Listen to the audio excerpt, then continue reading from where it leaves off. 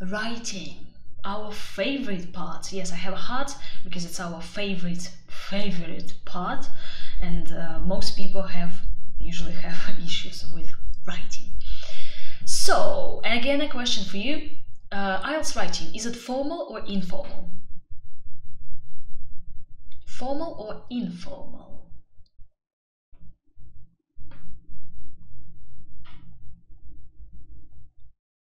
Again, IELTS writing in general. If in writing part 1, you can be asked to write a letter, and a letter could be informal, so a letter to your friend. In IELTS Academic, you write a graph, about a graph, so it's formal, Olga, formal. Yeah, Alexander, in IELTS General, writing part 1 could be informal, but in any IELTS, writing part 2, the essay is formal, okay? It's formal, it's academic. Now, the question, again, one more question. Here, I've got some sentences. Could you read them through and tell me, are you happy with the language?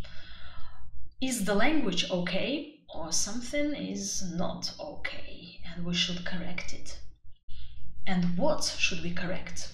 I'm kind of giving you the answers now. I ask a question and give you the answer. Yeah.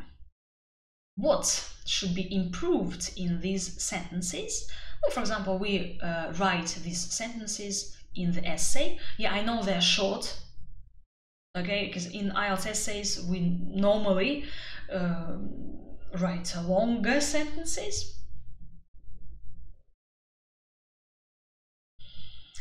Okay, too simple. Yep, but what's wrong with the language? Is it formal or informal? Take a look at this. Lots of information. It's, you know, like chit chat. Yeah?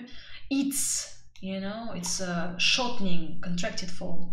Kids, okay, nice, bad. Chit chat, it's informal chit chat. You know, it's great! Exclamation mark, it's great! Not good for our academic essay. No, in IELTS General, not good for the essay. Fast food is bad. So the language is informal, okay? IELTS writing is more formal. Now, this is how we improve this. There is plenty of information, okay, on the internet. There's plenty of information. There is a large amount of information. It is important, not it's. No, it is important.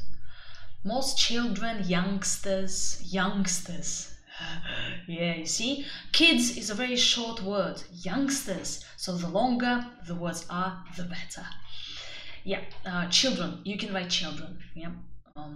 Then studying online could be convenient, right? Not just great, convenient, useful, beneficial, positive. It has a good effect, good, a positive effect. It's beneficial, yeah? Could you write beneficial in the chat? Beneficial. Fast food may be harmful, not just bad, like smoking is bad. It's too easy, you know? Come on, guys. It's not your level. So, harmful, detrimental, negative.